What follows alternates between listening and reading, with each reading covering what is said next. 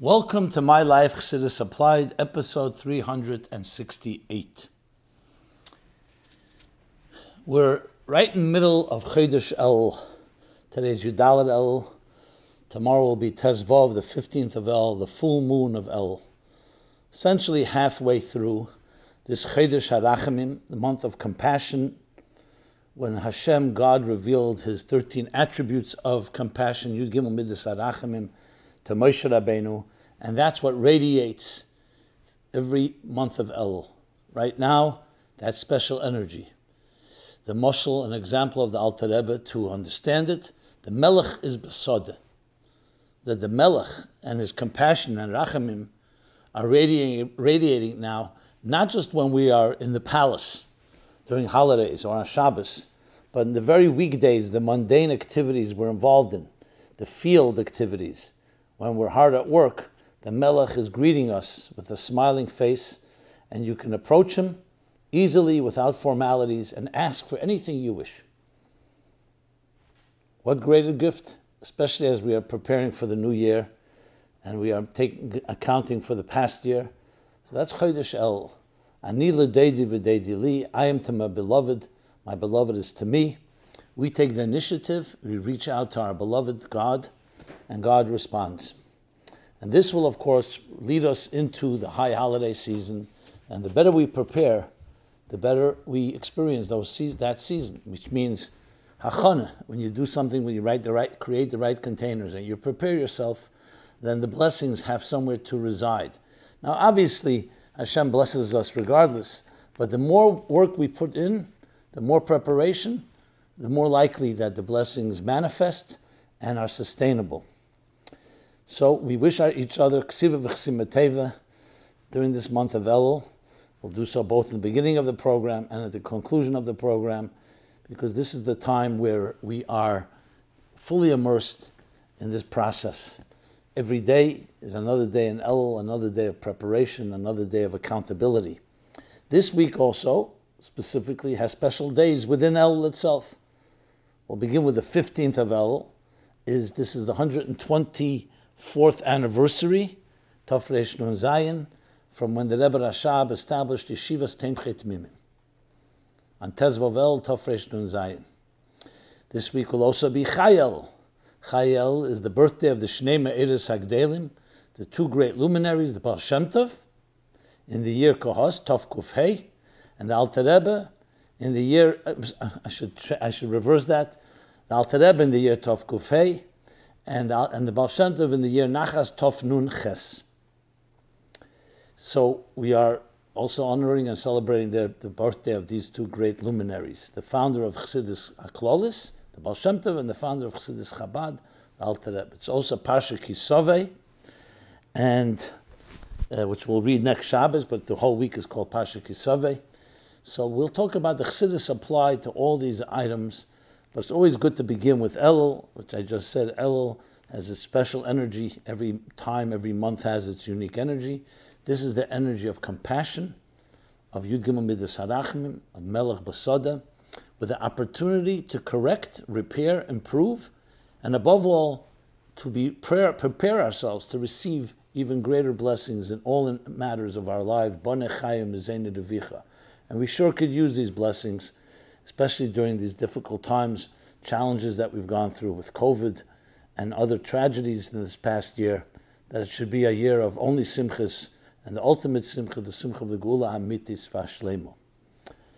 I should also mention, our hearts go out, that horrible murder of a Jewish person in a school in Colorado, just testifying to the fact that we still have a choshech to deal with, and there's still work to be done in preparing the world and the people in the world toward the Sheva Mitzvahs B'nei Neach, the universal code of morality and ethics that everyone needs to abide by in order for there to be the healthiest possible life and healthiest possible world in which we live.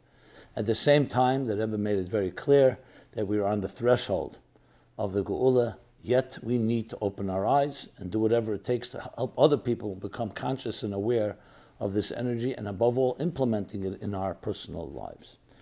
So Elul is an excellent time to achieve this, because it's the end of the year. It's like a conclusion and a preparation for a new year, which we all pray and hope for to be a year of complete padus, in a way that will be revealed in the way of real geula for each human being and all human beings on this earth. So we'll begin with Chai Elul, then I'll move to Tes Vav Elul. Even though Tes Vav Elul comes first, but Chai Elul seems to be, because it's the Yom Haledes of the Alter Rebbe and the Baal Shem Tov, in many ways this was the reason that the Rebbe Rashab chose this month to establish the yeshiva. So we can go in any order. This is not a statement of priority. It's rather just making a decision. I had many more questions about Chai Elul, but then we'll move over to Tes Vav Elul and then to Pasha Kisove. So what can we learn from this day? So we know Elul is filled with all kinds of lessons. One of the primary ones is Ani L'Deidi V'Deidi Li, which refers to the real Avodah of our reaching to God and God responding to us. So that in the Sichos of the Frierdiker Rebbe, different expressions about Chai Elul, that Chai Elul bringt rein a Chayis in Elul. Chai is 18, Chai represents Chayis. So in Elul itself, it brings a vitality, a certain dynamic element.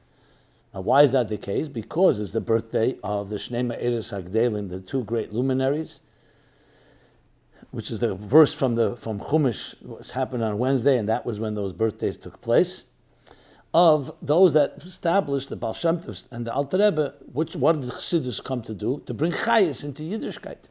Chayis into Teira, Aveda, Gemilas, Chasodim, Tshuva, and Geula, the 5 different acronyms that we find in the word Elul. So Chayis means a primis and neshama. You can do things by rote, mechanically, what's called mitzvahs anoshim ulumada, more like robotic or mechanical Judaism. Many people can also prepare for Rosh Hashanah and Kippur. It's part of our habit, part of our rituals. Better than nothing.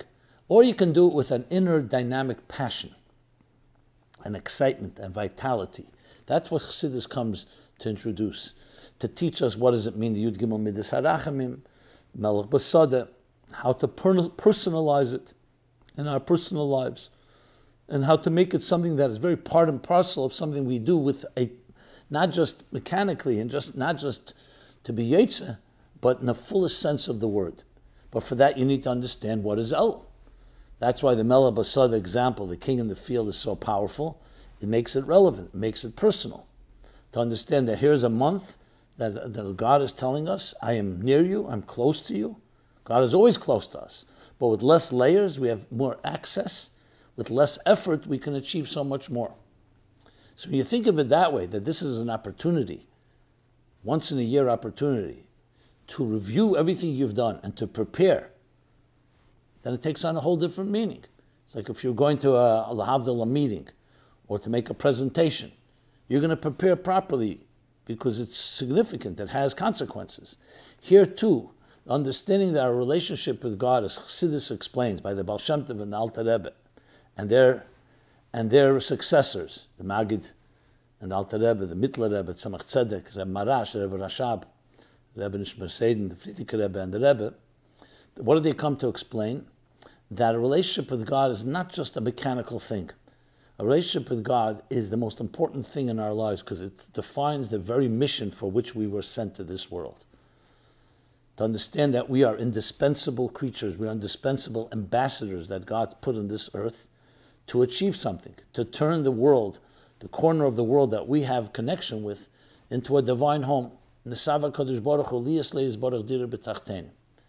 when you do so, not only are you fulfilling what God wants, you're fulfilling your very calling, your very essence, your very raison d'etre, your very purpose. So it's the healthiest way of living. When you learn Chassidus, you appreciate this. So it's not just following obligations and commandments. We're connections. Mitzvahs is also from the word connections. And the month of Elul, the example used, is Kiruv Hamoyer Al Anitzutz. A soul comes down to this earth. On its own, it doesn't necessarily always feel its divine source.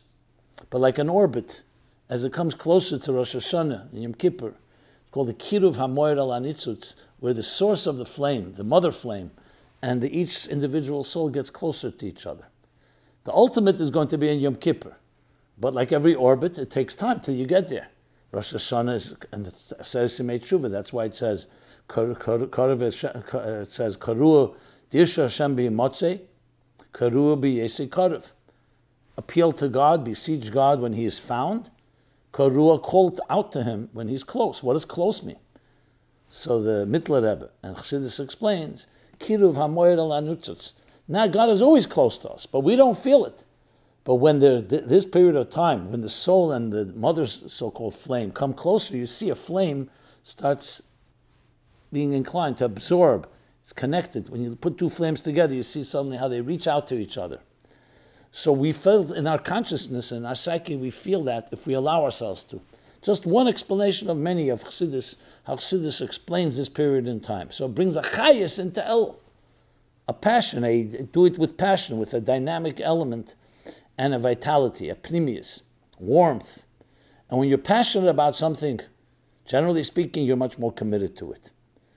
You know, we live in a world where there's much competition. There are many different forces, many different temptations that attract us and are tempting us all the time, seducing us even. So we need to find deeper ways to connect ourselves, our children, our families, anyone we can come in contact with, to the importance of this time. So imagine seeing this period in time and a way to reconnect, to revisit and renew your contract with the very mission of your life, which will begin with Rosh Hashanah, the renewal, the birthday of the human race and the birthday of every individual. Chayes in El. So it gives us a chayes, a passion. That's one way of explaining it. As I said, there are many ways to explain it, but it's one example of what Chai Elul does. Now, the difference between the Baal Shem Tov and the Alter Rebbe is they're both Chassidus, but as we know, they were taught that the Baal Shem Tov taught that every person can serve God. And the Alter Rebbe taught how everyone can serve God. Friedrich Rebbe gives an example of a ladder. The Baal Shem Tov taught us, the Baal Shem Tov provided us a ladder that everyone can climb on this ladder, and the Alter Rebbe taught us how to climb the ladder. Chassidus Chabad is a comprehensive blueprint, step by step, of how you can connect to your deeper source and your deeper essence, living up to your greatest potential. And that is not just survival and biological living and just making a living, making money and being happy in the physical sense of the word. It's living up to your higher calling, your transcendent purpose in this world. Which when a person does that, they're fulfilling their very purpose, and that's something that is eternal and immortal forever. Okay. So there are a bunch of questions that came in about Chai Elul. So I will go through them one by one. Is it significant that the Baal Shem Tov was born in Elul? And this writer writes as follows. Is it significant that the Baal Shem Tov was born in the month of El and the revolution of Judaism he introduced, in which even simple people could achieve ecstatic spiritual experiences and have a connection with God by doing mitzvahs, can have similarities to our service in Elul, when the king is in the field and even simple people can walk up to the king without an appointment and have a connection with the king? Okay, good point. I have not seen that explicitly, but I'm sure it says, very likely it says it somewhere, that Rebbe Sichas. But regardless, it's a good point, because Melech B'Sada is exactly that you don't need to have the formalities and all the preparations that one would need to go into the palace. That in Chodesh El, the Melech B'Sada, in the field, as you are, dressed in your work garments, which doesn't just mean physical garments, but also your work involvements, as you're involved in the pedestrian matters of life and survival, you have access. That's exactly what the Baal Shem Tov taught. That every person has that neshama, the etzema neshama, and the Baal Shem Tov revealed it. That's why it's called Yisrael. One of the reasons, because Yisrael, when you call someone by name, even if they're fainted or in some comatose state, it wakens them up. The Jewish people were going through a pretty comatose state in general terms during that period. It was the beginning of many new challenges that were coming into play. It was a world where there was distinctions among the Jewish community as well, hierarchies that took over. And the simple Jew, the simplicity and innocence of Amunah Pshuta, was somewhat not appreciated. And the Baal Shem Tov revealed that every person has that connection. It was always known, but he turned it into a whole system called Chassidus, and bringing that alive in a personal way. And so that has a lot of similarity to the month of Elul. That's a good point well taken. Okay.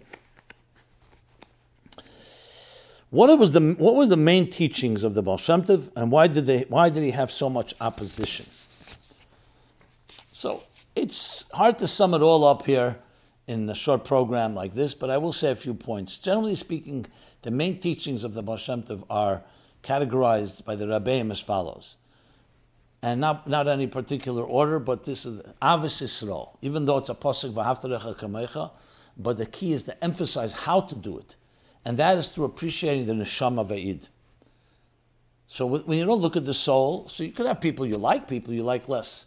But when you understand the neshama, as the Alter Rebbe explains, also the Baal Shem Tov of Chai Elul, in Tanya chapter Love, Perek Lamed Beis, explains that when you contemplate on the neshama of a person, and you look at nafshe ike v'gufei tofel, that the nefesh is primary, and the body is secondary, which means spirit comes first and matter second, that's how you come to true love.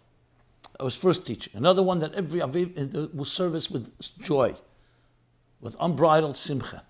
Again, it's a mitzvah in the Torah, but the Baal Shem Tov seeing the need for it, and simcha comes also from experiencing the neshama.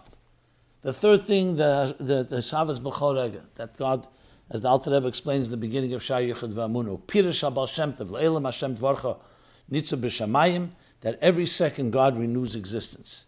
So we have like a renewed relationship with God every moment, and nothing is old hat, it's constant vitality, which leads to Ashgacha Pratis. Everything is as divine providence, even a leaf turning over in the wind.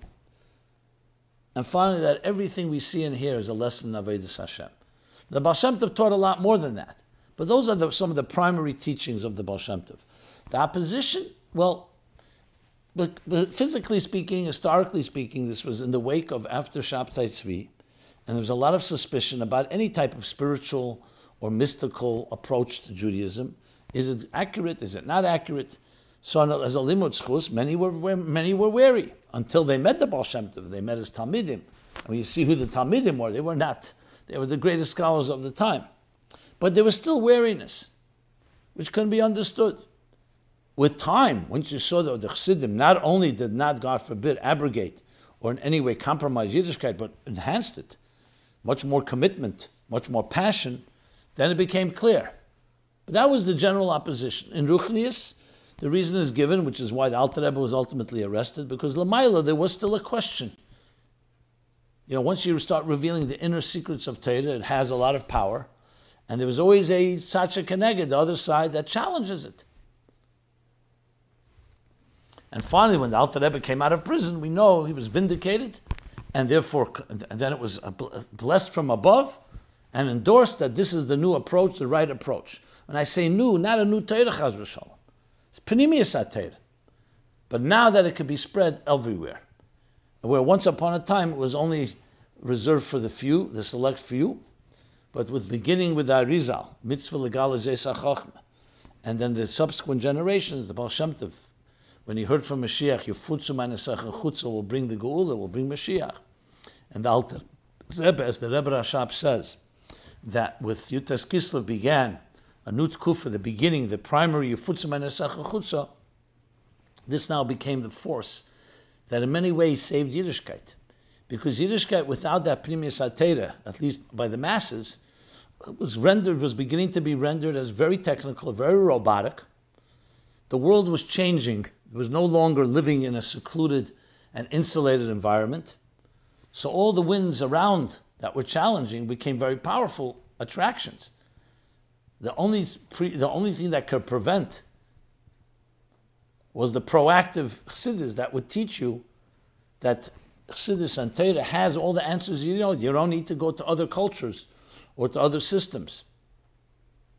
Mitzvahs alone obviously are divine mitzvahs, but if you don't have the neshama b'lei aguf b'lei neshama, it can lose vitality and lose relevance. And hence Chassidus, starting the Baal Shem Tov and the Magid, the Alter Rebbe, coming in Tanya to explain that what? Eichu korev ma'id, korev elecha dover ma'id, beficha b'lvavcha la'aseh. How? How is it relevant? How is it close? How is it personal? How is it accessible and applicable to our personal and emotional and every aspect of our lives? Okay.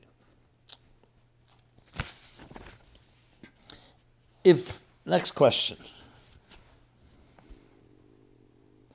Is there a similarity between the Baal Shem Tov's teachings that all Jews are equal in the eyes of God and the challenge to the hierarchies? Is there a similarity between that to lahavdil, the elimination of class distinctions in socialism? Or someone else wrote it a little bit differently.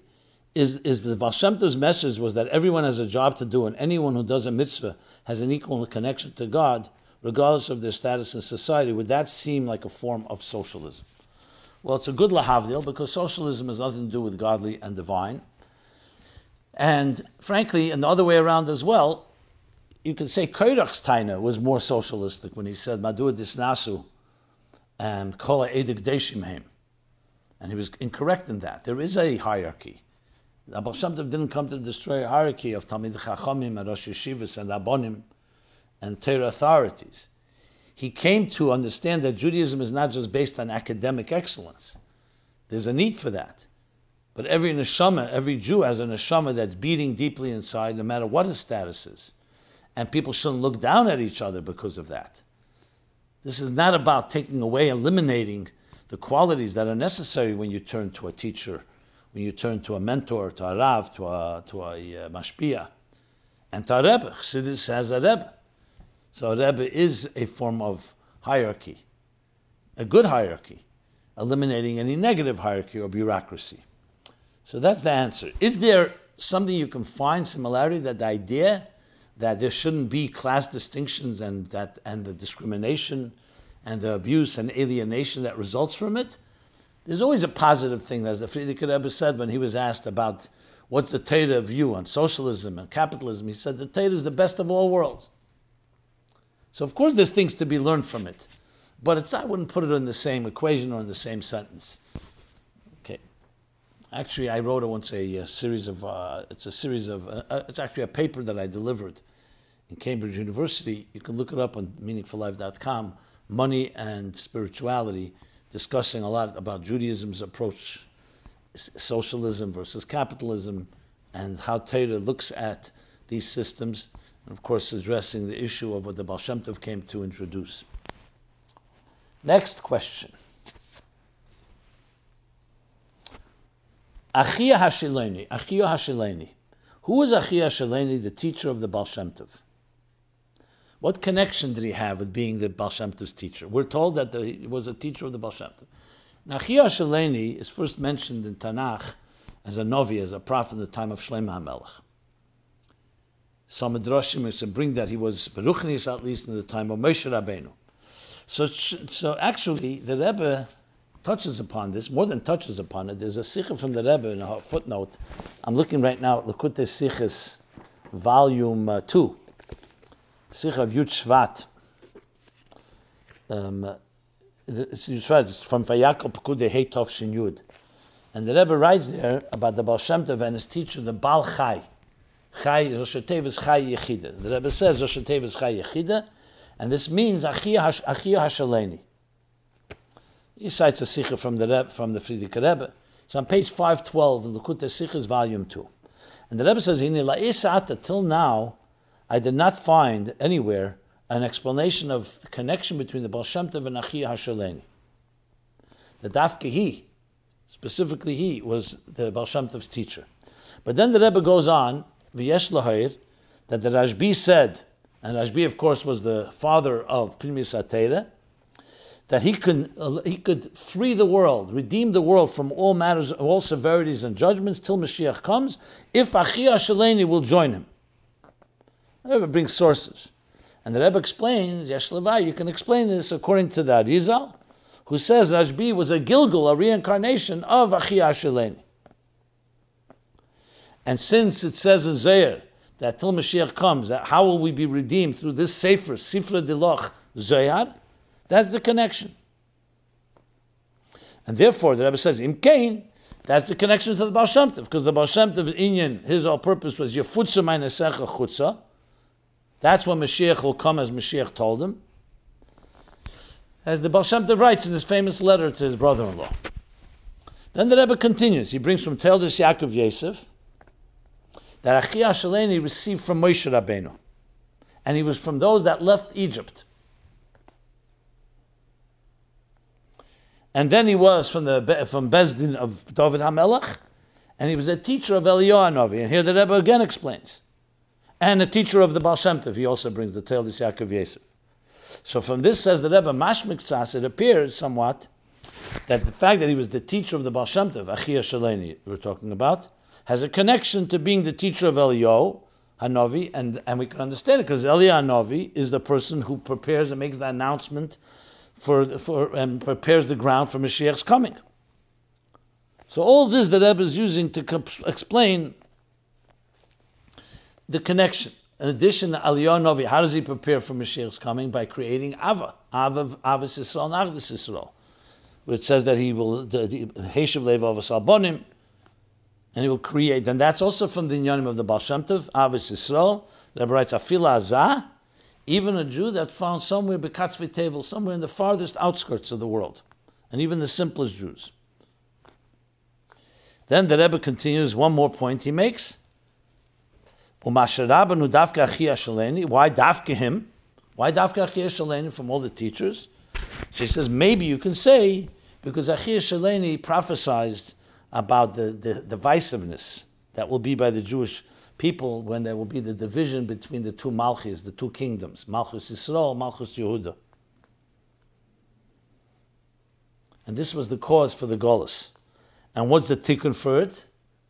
Chassidus, Primis Atera, the Baal Shem Tov teaches, Mashiach comes, that no longer there'll be these two kingdoms, but there'll be unity. V'avdi David melech aleim. Then the Rebbe goes on to explain also the connection to Chai Yechida, because Chassidus is Chai Yechida of Primis Atera.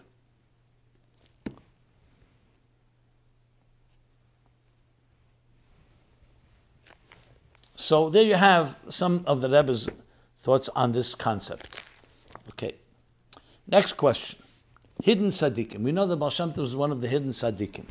Why were there groups of hidden tzaddikim in the first place? Isn't it rude to have a talent for great Torah learning and teaching, but instead you live in a shack in the forest, completely isolated and completely separated from everyone else? Imagine if 36 great doctors who knew the cures for terrible illnesses decided not to go to the hospitals to help people, but instead formed a group, a secret group called the Hidden Doctors, that stayed in a forest and did their own meditations. Would that be appropriate? Okay, very practical question. And the general answer is the Lamed Vav Tzaddikim, that we usually talk about 36 Tzaddikim, or the Tzaddik Yosei Delam, are here for a few reasons. First of all, you need to have Tzaddikim, they hold up the world, because spiritually speaking, the world was created for a purpose. So even if everybody else is not living up to their destiny, to their calling, you have these tzaddikim that hold up. So number one, we all benefit from that, whether we know it or not. Number two, why is something concealed? Why was Moshe till 80 years old? Why didn't Hashem send him earlier? Because there's something about a concealed level, as Chassidus explains, that either prepares that tzaddik, or the Gilui is still too great to be revealed. The world is not ready. Until age 36, that was the case with the Baal Shem Tov. So it was, God forbid, it was depriving. These tzaddikim started would travel from town to town. You read in Sefer Zechrenis, in the memoirs of the Frierdiker Rebbe, what kind of things they did to save communities, and they sometimes did expose themselves, sometimes they didn't. So there's something about unsung heroes, if you wish, that are behind the scenes. You don't really see their revealed effect, but their effect is there. So it was not about depriving, God forbid, and just staying in a forest or just meditating. Yes, they spent many years working on themselves. But then came the day when the Baal Shem Tov was revealed. And it wasn't like till then he didn't accomplish anything, God forbid. He was a teacher. He's not a teacher. He was an assistant to a teacher who would walk the children to school. Some say that may have been his greatest accomplishment in a way. Because no one knew who he was, and he would ask the children to make brachas. After Jews come and say Baruch Hashem, he was revealing Elokus. Now, obviously, it took on a whole different dimension later. But to say, God forbid, that he was then just a private citizen, so to speak, and just taking care of himself, no. God's mysterious ways are God's ways, and everything has its time and everything has its purpose. So then when he was revealed, he obviously brought all the Giluyim of the Nisted in there. So the idea that Chassidus talks about their dargis like Chochmas Timah, dargahs that are called concealed levels, they're concealed not because they're avoiding revelation. They defy revelation. They're higher than revelation. Like we talk about Moshe Rabbeinu. He came from Alma Diskasya, concealed worlds. That's why he didn't have. That's why he couldn't speak clearly. Because Dibur is Alma Disgalia. Minamayim Mishisihu. Moshe was drawn from water. Water is a concealed world. But then the Eibishter wants that concealed higher states should become revealed. So Moshe became that bridge. And the same is true with the Baal Shem Tov and every other tzaddik in that form. And everything has its time and in its place. Okay.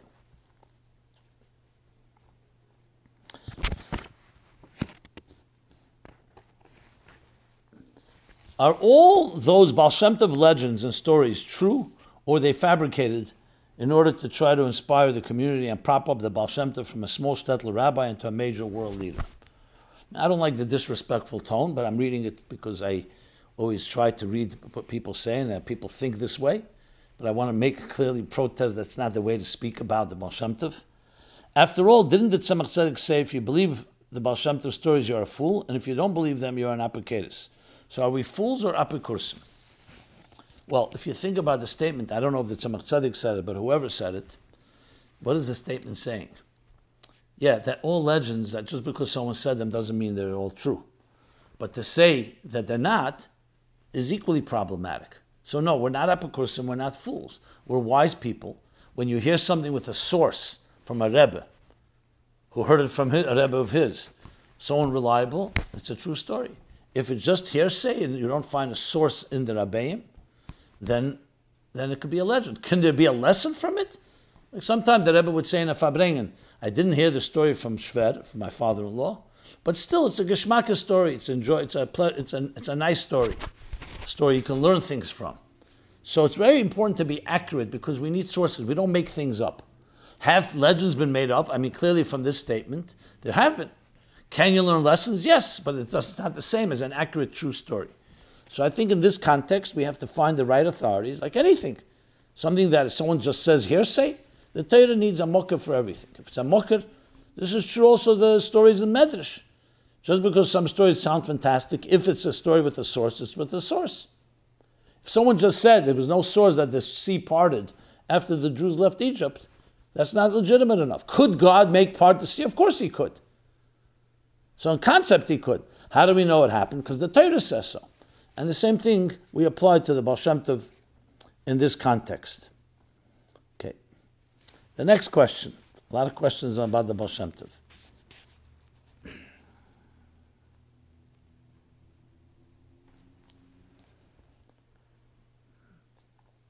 Did the Baal Shem Tov eliminate demons, or what we call shadim? Do demons still exist, or did the Baal Shem Tov banish them to the forest? And if so, is it safe to go camping? Or can Ashmedai get you and eat you up? Okay, very cute. Well, yes, it does say, Sefer Zechariah, he brings it, that the Baal Shem Tov once and for all eliminated demons from this earth. As a matter of fact, I might as well share the Milson. It's the interesting story.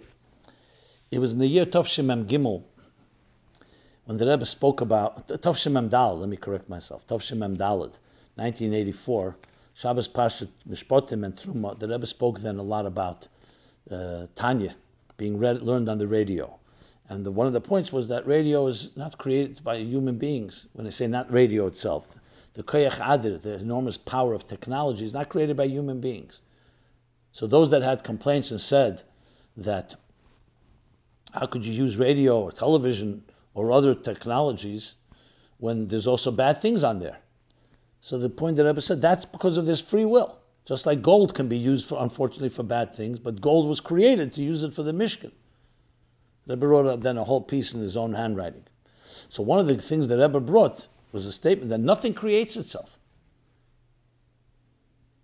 God is the creator of everything, including the technologies. We're not talking about the actual machines that tap into technology. The very technologies that give us that ability and power to communicate, to reach, to transcend time and space, as the Rebbe explains there. So in the discussion, there was a discussion there about what about in the Gemara you find that certain demons were able to create. And the Rebbe addresses there that whole topic. in part of what the Rebbe said in Truma Mem Gimel, he said that it's known that after the Rambam, there are no more demons, no more shadim. So we asked the question to the Rebbe, I had the schus to work, where does it say such a thing? Not that we question the Rebbe's statement, but is there a source? We know the Baal Shem Tov eliminated shadim, but the Baal Shem Tov was many years after the Rambam. So our thinking was, and this we wrote to the Rebbe, that because the Rambam writes that shadim is a completely nonsense, so the Rebbe, in order to so-called reconcile the Rambam with other sources that do talk about demons, said that after the Rambam, from the Rambam on, there were no more shadim. That's why the Rambam so-called dismissed it. And the Rebbe accepted that. As much as possible, you try to avoid machlekes, meaning disagreements. So before the Rambam, there's a disagreement. The Rambam maybe would say there weren't. But after the Rambam says that, there's no disagreement because at that time there were no more demons. Regarding the Baal Shem Tov, the Rebbe never really responded in detail, but clearly does say that. Bottom line is, practically speaking, you can go camping, be at peace, do things l'shem shamayim, everything should be done for good holy purposes, and God will protect you. And we're not concerned about today about demons. Whether it's the time of the Baal Shem Tov or the time of the Rambam, that period is gone. Those keiches hatuma don't exist no longer on this earth in the way that once did exist. Okay. What's the story with the Maral and the Golem and the Frierdiker Rebbe is visiting the shul in Prague to see the Golem's remains? Chai Elul is the Yortzah of the Maral, correct, who is famous for creating a Golem to protect the community from anti-Semitic attacks. Can you relate the story where the Frierdiker Rebbe writes that when he was a teenager traveling through Prague, he snuck into the attic of the shul and saw the corpse of the Golem laying sideways under a pile of shemus, and it terrified him, and somehow his father found out and rebuked him for going up there. Why would the Frierdiker Rebbe be afraid of something that was created to help and protect the community? And why would he be rebuked for looking at and celebrating something positive that helped protect the community? So I actually addressed this in episode 189, more detail. So I refer you to there. The Rebbe makes it very clear that, yes, the Frierdiker Rebbe said this. The Frierdiker Rebbe says, I heard it myself from Shver, from my father-in-law. I don't think he was a teenager. I think that he was older than that, if I recall correctly. But there's a story, because this was a place that was not meant to be visited. Maral, they say, or others made a takana that no one should ever go see there, because when you use Shemus Gdeshim, holy names, what the Maral did, then after that's finished with, this becomes like off limits, just like somebody who's buried under the ground. You don't dig up, God forbid. And when the Frierdiker Rebbe, for whatever reason he did it, the Rebbe Rashab did not happy with it. Why the Frierdiker Rebbe went, I don't know. I don't know if it says anywhere. It wasn't just curiosity. The Rebbe's a Rebbe. He wasn't a Rebbe yet, but he was a Rebbe. He became a Rebbe, son of a Rebbe. He had his reasons. And we don't know necessarily what those reasons were. So go to episode 189 where I discuss it more at length. And finally, regarding the Baal Shem Tov, one our shluchim, fulfilling Mashiach's words to the Baal Shem Tov. Dear Rabbi Jacobson, was the sending of thousands of shluchim around the world a fulfillment of Mashiach telling the Baal Shem Tov that Mashiach will come after the well springs are spread out? And if so, why hasn't he come yet? So absolutely. The Rebbe said this many, many times. Yefutza Meinesecha Chutza became the theme, the statement declared by the Rabbeim that Mashiach told the Baal Shem Tov when he asked the question, when Baal Shem Tov went up Rosh Hashanah Tov Kuv Zayin, and he went up to and met in the Heichel of the chamber of Mashiach, and he asked him, when will you come? And he said, when your well springs, Kishifutzu Meinesecha Chutza, will spread outward.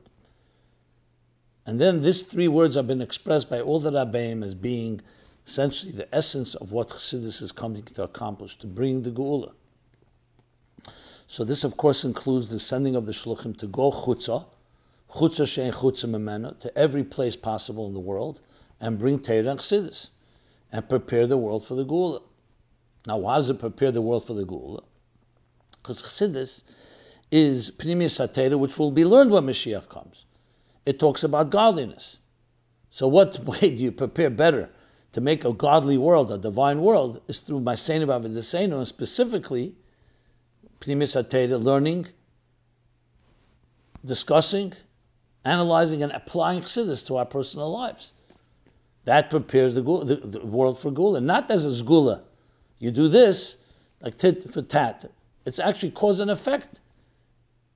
The more Pnimis HaTeira we learn, the more we learn about what godliness is about, the more we learn about what Mashiach is about, the more we become Mashiach conscious, Mashiach conscious, and living up to the life, what will be when Mashiach comes, that the world will be filled with divine knowledge as the waters cover the sea. Divine knowledge. The words of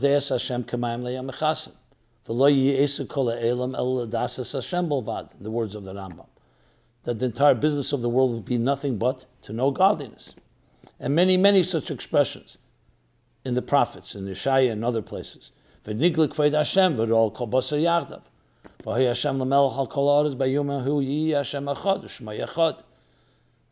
chapter 36 and 37 in Tanya, the Alter Rebbe elaborates what Mashiach's world will look like. So Pnimis HaTeira, learning Chassidus, is exactly what that's supposed to do. So every shliach and every one of us doing that work is fulfilling the message and the mission that Mashiach told the Baal Shem Tov, that when your wellsprings will be spread outward, and outward means not just physically, it also means spiritually and psychologically and emotionally, that will permeate every type of person. And in many ways, the whole Chassidus applied of this program is driven by that as well. So yes, why it hasn't happened yet? That's the big $1 million question. Why after 7 years from Gimel Tammuz and 30 years from Chav Ches Sivan, clearly we have to still do something that we haven't done. So as I always focus on, we don't ask why it didn't happen, we ask what are we going to do to make it happen. That's our challenge and that's our question and that's what we're committed to. Okay. So let's move now to Tezvav Elul, which is tonight, tomorrow, the 15th of Elul, the day when the Shivas Temchetrim was established. So first let's just spell that out, what that means. The significance of that is that the Rebbe Rashab established a Temchet Mimim. The Rabbein before him did not.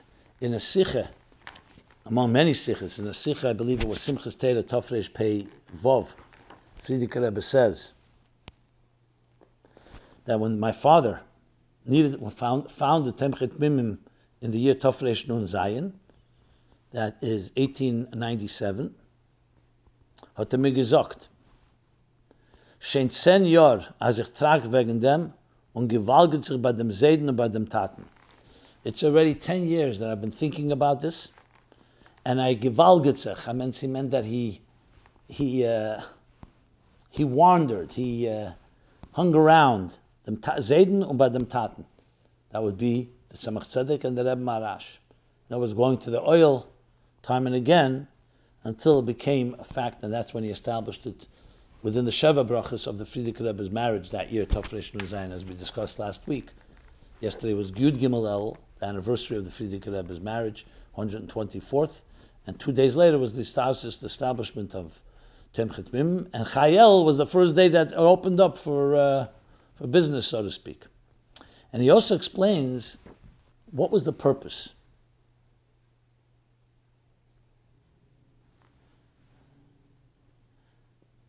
So the Rebbe Frierdiker Rebbe says here, there are Gdelim, there are great people that established yeshivas learning Torah without a Tata Nazeda, referring to this story, without their father and grandfather.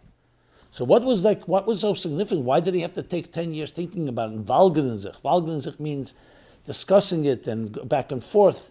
And the Tata hat gesagt, he says, as nicht gemacht Temchet Mimim, if Magdal sein limit Torah. My father said they didn't establish the yeshiva just from learning Torah alone, even though that's a great thing. Torah hat nicht gefällt by Eden. Torah was not missing by the Jews. So there were yeshivas. Temchet Mimim hat man gemacht, die was lernen Torah sollen sein Anoshim. That those that learn Torah should be Anoshim, mention. Full-bodied, fully committed to. And he brings in the footnote, they bring from Kuntres Eitz HaChaim, which is the mission statement that Rebbe Rashab wrote, what was the purpose of this yeshiva. So he said there was not lahagdil laharchiv esek haTorah haniglis. It was not just to expand and grow learning Torah, but that the bochrim in the yeshiva should be Yehudim, Eden, Yereim v'shleimim Hashem v'teiroseh, complete in their awe and the Yiras Shamayim. So in other words, it was more than just learning, because you can learn and not necessarily be completely, passionately committed to godliness. And the Sikha that he said, that Rebbe Rashab said in Tovshin Beis, Simchas Torah, the famous Kol HaYetzel Melchemes Beis David, he identified the students in the yeshiva, Tmimim, as those that would be soldiers to fight the spiritual war. And he makes it clear, spiritual war. Not b'koyach v'lei b'chayil, but b'ruchi. Not with strength and not with an army. He says that's musar and rebuke and teichacha. A negative approach of criticizing, of attacking. But b'ruchi with spirit, the spirit of Chassidus and Pnimis HaTorah. In simple words, he created, his school was to create, the yeshiva was to create Timimim. Timimim means complete ones. And that was the name that Rebbe Rashab gave. Teimchet Mimim, which we say in Simchas Torah. Teimchet Mimim, the support of Tmimim. To be soldiers that would deal with the challenges of assimilation, as he explains there. Assimilation both in the sense of people who don't really see and don't understand the relevance of Yiddishkeit to their lives, and also assimilation even of those that are committed, but are lacking the connection to godliness, to Elokus, and to Mashiach. So this was the purpose of Teimchet Mim. So when we honor the 124th anniversary, we're honoring what was established, which really is the training camp of every shliach and every shlucha, because it also includes ultimately the men and the women who were trained by the Rabbeim, starting from the Rebbe Rashab in that yeshiva, as was established then, and then the continuation of the yeshiva and all its different names, as it broadened and expanded by the Frierdiker Rebbe and then by the Rebbe, who tapped into this yeshiva for, what? The soldiers of our time. So it's more than just learning Torah. It's understanding that you need to be a proactive leader in communities, to go all over the world and find Jews who unfortunately are either assimilated or Tinuk Shenishba don't know better, and to teach them Yiddishkeit and Chassidus. So Teimchet Mimim was a new thing. Why the Rabbeim before didn't do it? We don't have a black and white answer. But most likely, based on what you see all of this, is because the challenges that were coming required a whole new training camp, for lack of a better word. The previous generations didn't have that assimilation, didn't have all those challenges that he describes. The Charfu, Hashem, Charfu, Ikvis Meshichecha. The two generations where he discusses in that Sikh in Tovshin Beis, which incidentally is a year right after the Rebbe was born. And not a year after. Let me correct myself. The Sikh was Tovshin Aleph, a year before the Rebbe was born. The Sikh was Tofrei Samach Aleph, a year before the Rebbe was born in Tofrei Samach Beis. I mentioned Tovshin Beis because in Sefer HaSichos Tovshin Beis is where the Sikh is printed. That was my confusion. So Sikh was delivered Simchas Torah Samach Aleph, a year before the Rebbe was born, Yud Aleph Nisan Samach Beis, and half a year actually. And then it was printed in Sefer HaSichos Tovshin Beis. Okay. So regarding this topic, a few questions that came in. What does it mean to be a Tomim?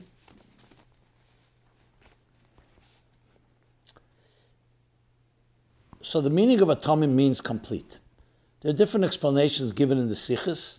Tomim can be complete both in Nigla de Teira, Pnimius HaTeira, like when we say Yoshev Eholim, that Yaakov was Ish Tom, Yoshev Eholim. Tom is a short version of Tomim, complete. It has other meanings as well. And Yoshev Eholim, two tents, the tent of Nigla de Teira and Pnimius HaTeira. That's one way. Tomim also means in Avedus Hashem, a certain innocence, a certain seamlessness, a lack of dissonance. As the Rebbe told Herbert Weiner, the author of 9.5 Mystics, that there's a lack of dissonance, not naivete as he suggested. They don't have two worlds. So Tomim is a seamless connection to godliness, to Torah, to mitzvahs, to Chassidus. And Tomim also ultimately means complete, that what you know is what you do. that your actions are aligned with your ideas, and it's not just theories. Like teiche kibari. What you see is what you get. The inside and the outside are all tamim, seamlessly one flow, one entity. Another question was asked regarding what is a tamim. Another question. What was the difference? What was different about the curriculum in this yeshiva? What was different and unique about the curriculum in this yeshiva? So the first most important thing was the learning of Chassidus. Because Pnimius HaTeirah, Das Alekei Avicha, Vavdua B'Lev of Shalom. Also, Lev of Shalom is also like the word Tamim. So when you're learning about godliness, it directly connects you, like the Rambam says, Ketzid Yoveh, or Eich Yoveh. How does a person come to love and awe of God? By contemplating on the greatness of godliness. So that can be through contemplating in nature, or it can be even more so, like he says in Ageres HaKedesh and Kuntesachar, Mitzvah Raman is Gova Me'eh, the great mitzvah, learning about God, understanding Das Alekei, to learn God, V'yadaita Ayem, to learn what is God like. And Chassidus teaches, Seder Ishtalshalos, the way God works, God's behavior, God's methods, techniques. So then, Ma'hu Chanan, Afata Chanan. As you learn about God, we learn to emulate God, which is all of Chassidus, is to create from a human being a godly human being. There's a Pisgim that says that Kabbalah took godliness that's beyond human and turned it into a Tzelem Elikim, into a divine image structure of Adam Elyon. And Chassidus came and took the Adam and turned it into something godly.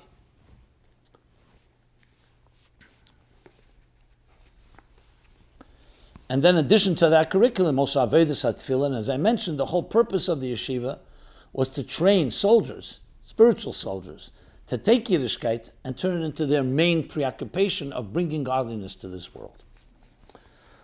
Who coined the phrase, and what is the meaning of if someone ate the kasha and temchet mimim, they will always be a tamim? Well, that expression has different variations. Someone ate the kasha and temchet mimim, it will always preserve them, will always save them. So the expression actually that you find the first time that maybe more research needs to be done is in a sikha in Friedrich Rebbe sikha. It's in Sefer HaSichas Tofreish Pei Zayin. It's a sikha from Simchas Torah Tofreish Pei Dalet, I believe. So he says, page 58. So he says that the expression, as a chassidische stickel bread wird nicht verfallen. A chassidish piece of bread does not get lost. And he talks about different variations. It's also brought in the Rebbe's letters in Igros Kedesh. You can look there are all the footnotes. Later on, in the sikha that I mentioned before, which is, that sikha is Yutes Kislev Tafresh Pedal. Correction, Yutes Kislev there. Simchas Torah Tafresh Pevov, the Friedrich Rebbe also talks about it, that you shouldn't be worried about Gashmias, he says. Only about what you have to do, we'll take care of the Gashmias. But then he says these words,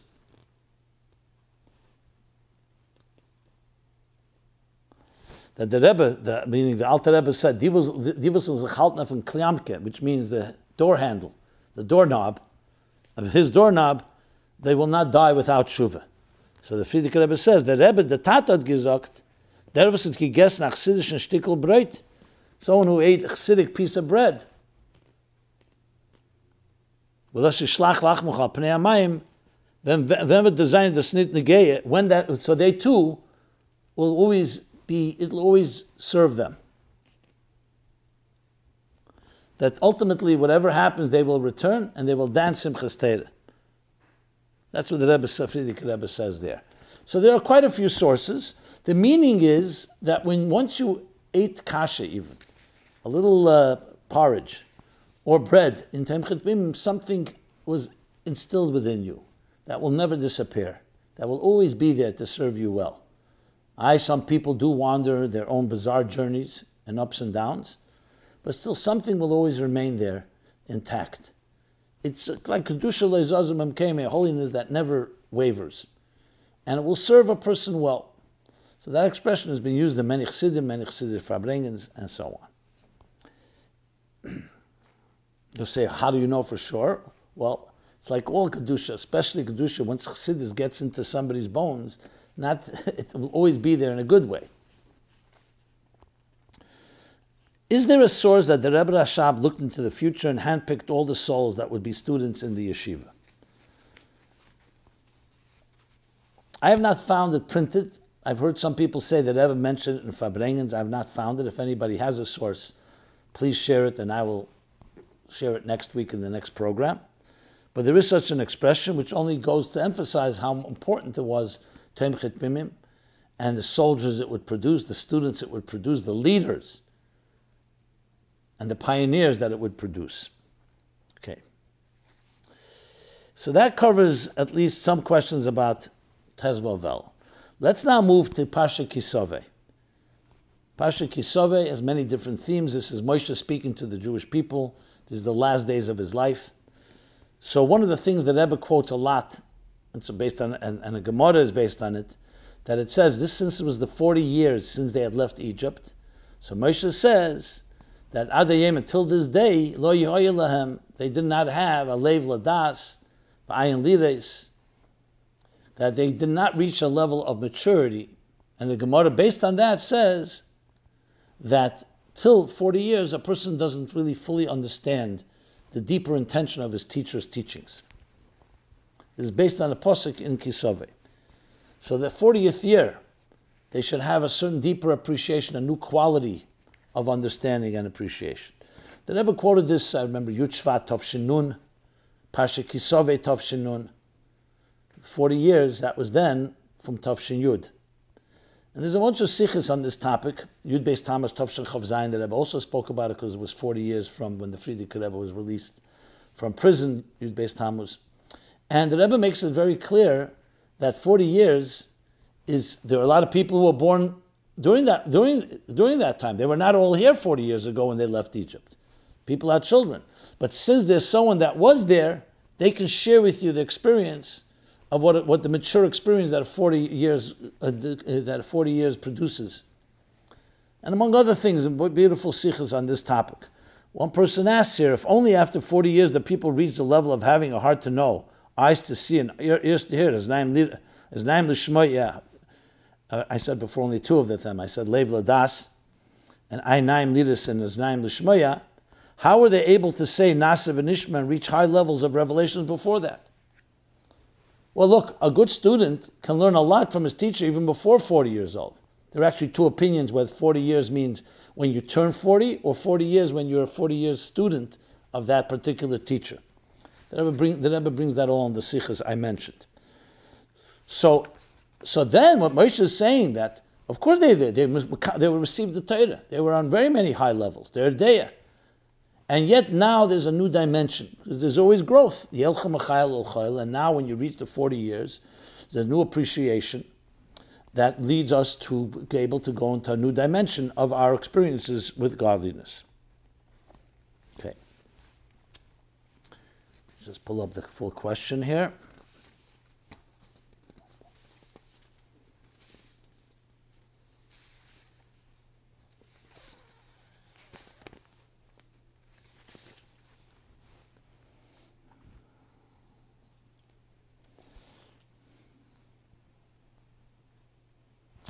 Another question about the parsha is this parsha sadly also has the teichacha, the rebuke.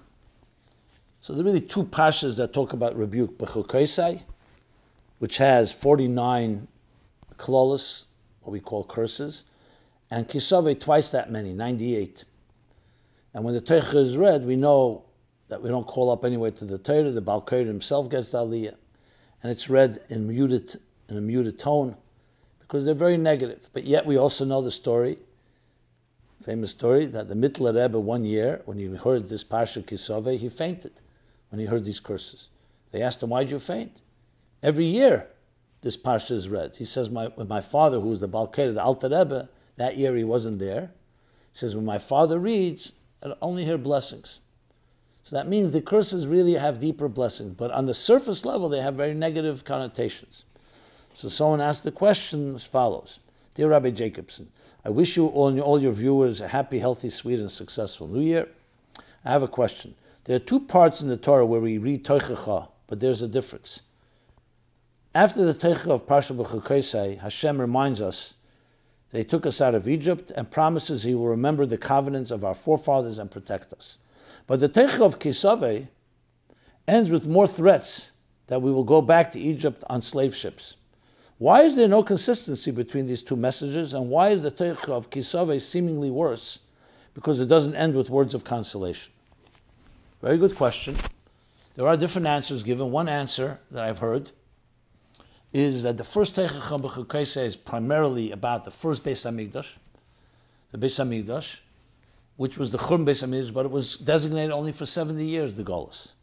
Then they rebuilt the Beis Hamikdash. The second Beis Hamikdash, the Golus is still dragging on over close to 2,000 years, where we don't know when the end will be. But there will be an end. So in Parsha B'Chukosai, talking about, we'll call it a lesser curse, so to speak, there's an end, there's a clear end, 70 years. So therefore, the curses end with blessings. Parsha Kisaveh also ends with blessings, but next Parsha, in Itzavim, we read, V'shav Hashem elakacha shvuscha, we read that there will be an end to all these exiles and all these challenges and all these negative things. Why is it the next Parsha? Because this one is a much more extended one. On the other hand, this extension allows us to do more Aveda and will bring Mashiach, that will be the Bayis Shlishi, that will be permanent and never destroyed ever again. It's one of the explanations given between the two. In a more Pnimizdik way, there are challenges in life where there are challenges, but you can see the end, the light at the end of the tunnel. Then there are times that challenges, you don't really see it. So you don't see the positive immediately, but you know for sure that will happen. So it's in the next chapter. So in life we have to remember that no matter what challenges, there will be the end of the story, and it will be a good ending, and a permanently good ending. Teva Nirva Nigla, and only reveal good blessings and in every part of our lives, life, health, children, and everything that comes with that. Okay. Since next Shabbos, Motzei Shabbos, is also the beginning of Slichas, so let me just address one thing. When we say Machnise Rachamim, Hachnisu Rachamenu, in Slichas, whom are we addressing and what are we asking to be done? To take the question even further, just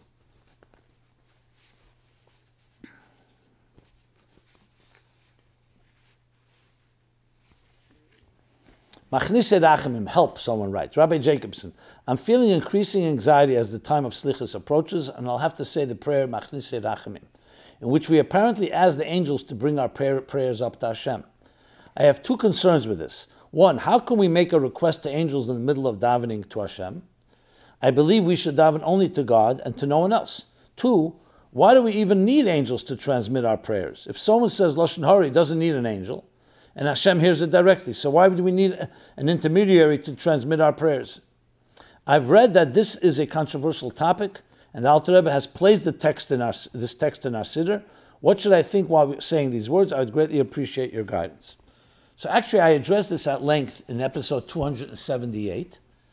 And just briefly, just to sum it up, but look there for more details, there are a number of authorities that have been opposed to this recitation, to this statement, and arguing that it's forbidden to address in prayer anyone but Hashem, even angels. And they quote actually Yerushalmi in Brachas 9:1, Tes Aleph, that if troubles come upon a person, do not entreat the angel Michael or the angel Gabriel, rather entreat me alone, God alone, and I will help you immediately. In the Maral, in the Sivas Elam, actually amends and says, Roi la'agia machnise rachem yachnisu rachamenu, and he amends it to be a different type of expression.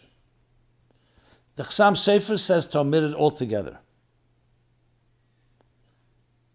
Nevertheless, most authorities do justify it, and they explain that that the prohibition is to appeal to an intermediary and rely on them. But if you're only soliciting their support, as in the case of Machnise Rachamim, then it's permitted. So more details, please go to episode 278, where I discuss it more in details. But you should definitely not be concerned. Slichus is a gift to us, the opportunity to reach God and to speak to Him, especially as we prepare for the high holidays, starting with Rosh Hashanah. Okay. We have limited time, so let me just talk about, someone mentions, completely unrelated, 30 years since the Crown Heights riots. Dear Rabbi, on August 19th was the 30th anniversary of the riots in Crown Heights. I remember after the tragedy where Mrs. Lapine was murdered, the Rebbe made some impassioned public comments about it. It almost seemed as if he took it very personal as it happened in his community. My question is, do you remember the Rebbe if the Rebbe made any public remarks about the riots? Well, we all know the remarks the Rebbe made to Mayor Dinkins, who came for dollars and asked for peace between the blacks and the Jews, or the blacks and the whites, and the Rebbe, the two peoples. The Rebbe said one people under one administration, under one God. I don't recall public statements in the Farbrengens then. I think privately the Rebbe did comment. I did hear when the Rebbe was asked for a statement and he didn't give one, so the secretaries of the Rebbe said that people are wondering why the Rebbe is not commenting something that happened in his own community and actually started with the entourage of the Rebbe, not by anyone's fault. An accident, Gavin Cato was killed, but then they killed Yankel Rosenbaum in cold blood. So the Rebbe said, because he just lives here, says when you go, if something happens in Washington, D.C., you don't ask the President of the United States for a statement, you ask the mayor of the city. That's what I heard at the time. I never confirmed it. But that didn't mean the Rebbe did not care. Obviously he cared. But the Rebbe did not want to directly perhaps comment on, especially a lot of politics involved and a lot of other stuff. So the good news is that after that, Crown Heights began to grow and thrive, and look what we have today. But that's what I recall from that period in time. I will just say that I did use that story in Torah Meaning for Life, and it's come to use many times, because the Rebbe's statement is unbelievable. Because the Rebbe is saying, he didn't come and start saying, protect the Jews and forget about the blacks. It was that all people, if they live up to the divine image, would never behave this way. That was the bottom line. The Rebbe didn't say those words, but that's clearly implicit. So there's many lessons to be learned in that, and there's much more to talk about, but we'll stop with that. Okay.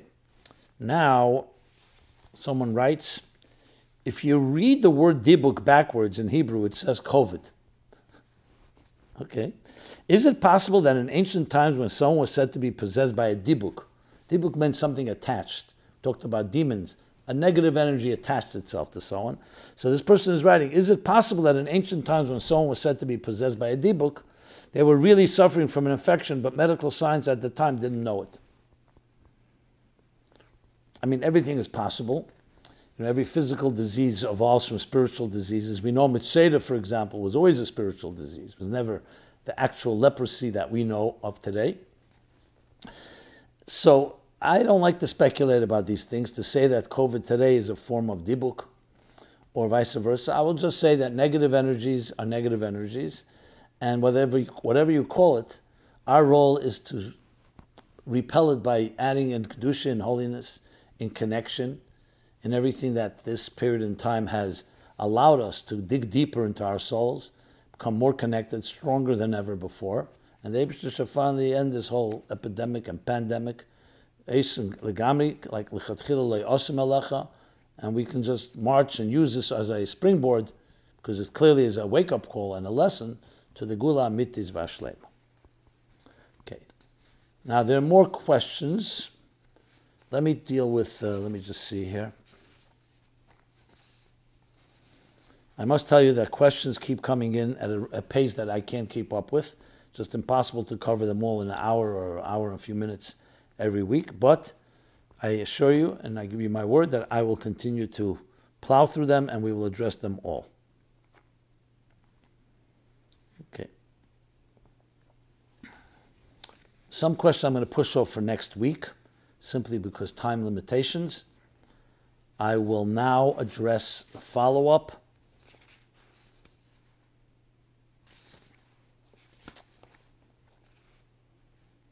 And the Chassidus question. So follow-up with two follow-ups. One, I spoke last week about the husband's power to give a get. Hi, Rabbi Jacobson. I'm in the middle of listening to your My Life class where you were addressing why the Torah gave the power to the man to give a get, a divorce, And you are saying that the fact that people can abuse this law is not a question on the Torah, because the Torah expects people to be decent, and that when people behave in the wrong way, due to their free will.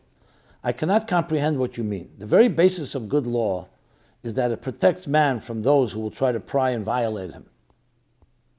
It is bad law that doesn't cover and doesn't take into account that by definition there will be abusers in the system. That is exactly why good law is necessary, and we don't suffice with the general exhortation to be a decent person. The divorce laws in the Torah actually give bad people more power. In the 80s, there was an Orthodox man who made his minor daughter and wife an aguna by declaring that he had accepted Kedushin for his daughter, and he wouldn't say from whom unless his demands were met. Again, for the decent person, very few laws are necessary. It is exactly because there are criminals and abusive instincts that law is necessary. Bad laws leaves loopholes that abusers can abuse. Then it's evil law. That actually gives abusers more power over the victims, even if the majority of people are not abusers, and even if the lawgiver is hoping there will be no abusers. How can I believe that God created anything less than perfect law? I'm so looking forward to your response. Thank you. Look, we all share the indignation and anger and sheer outrage at anyone using Torah, especially the laws of Gittin, to hurt any person. And for that matter, anyone that uses Torah like a manuvel, like a despicable person. But at the same time, the Torah, yes, of course, it puts very clear guidelines, what it means, what's expected of people. But we cannot deny that some people simply do not listen. They don't listen to Rabbanim, they don't listen to a Besdin.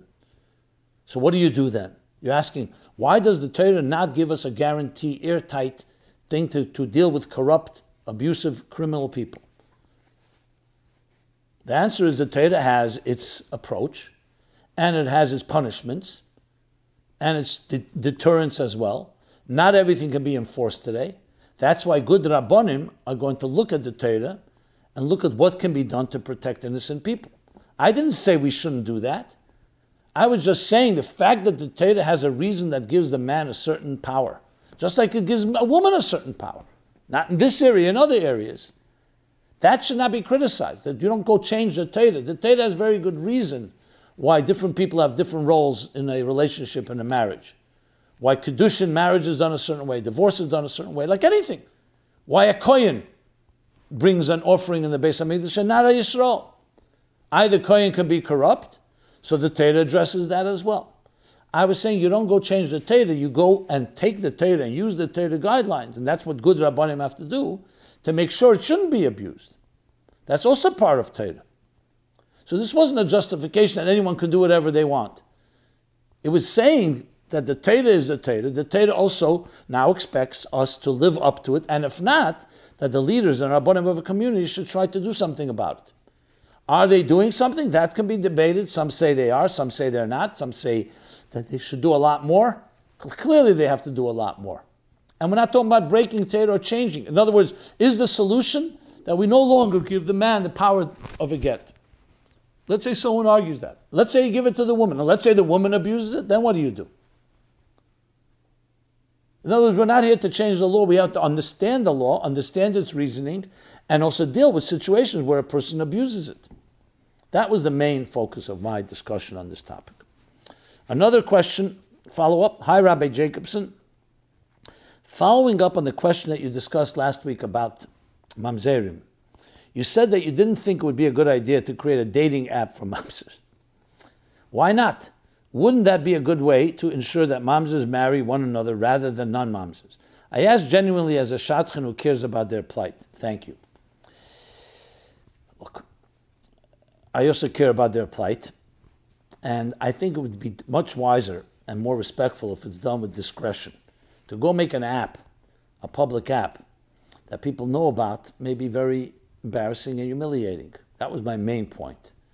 If someone can find a way to create shidduchim in a discreet way that does not bring anyone else into the picture, I'm not the decider when you make an app or don't make an app. If it serves a need and it's done with discretion and respect, then go ahead and do it the right way. But it's very vital to protect the confidence and the dignity of every human being. especially people who have been, unfortunately, for whatever reason, caused to have to deal with such challenges. Okay. One final question, flood damage. Due to the fact there's a hurricane and flood, is flood damage from a big storm or hurricane something bad in itself? Or is the bad from a lack of good? Let me reread that. It's not written. Let me correct that. Is flood damage from a big storm or hurricane bad in of itself, or is the bad due to too much chesed and lack of gvura?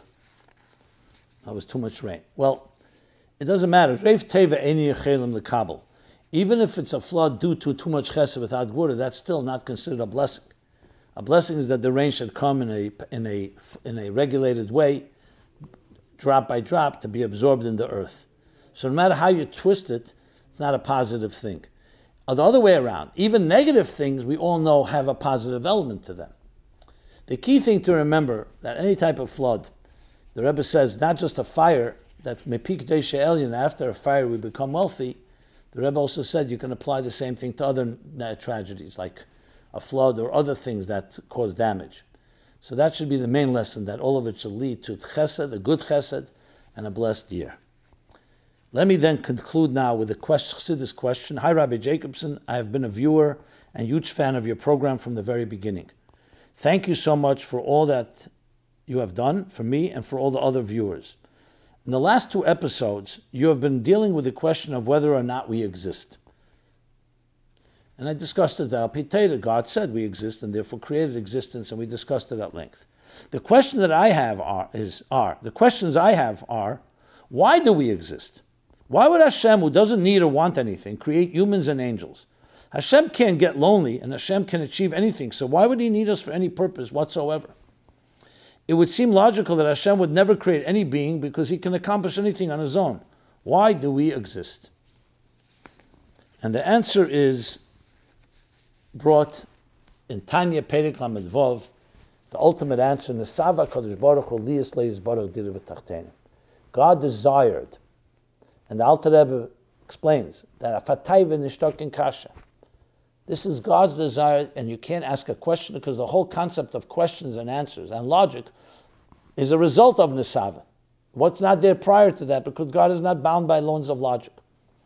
More in detail, when you look in the beginning of Hemshech Samach Vov, Tofrei Samach Vov, the Hemshech of also Rosh Hashanah Tavshin Beis, the Likutei Sicha Shmois Chelik Vov, Volume 6, the second Sicha in Shmois, cites different reasons given in Sfarim on why God created the world. One is to reveal his potential capacity, all his potential. Another is that his goodness, in order to do goodness to the creation. Another is that there should be someone that recognizes his greatness. Begin dishtamuden be, in order that he should be known. But ultimately, Chassidus says all those answers are not complete answers because God doesn't need any of that.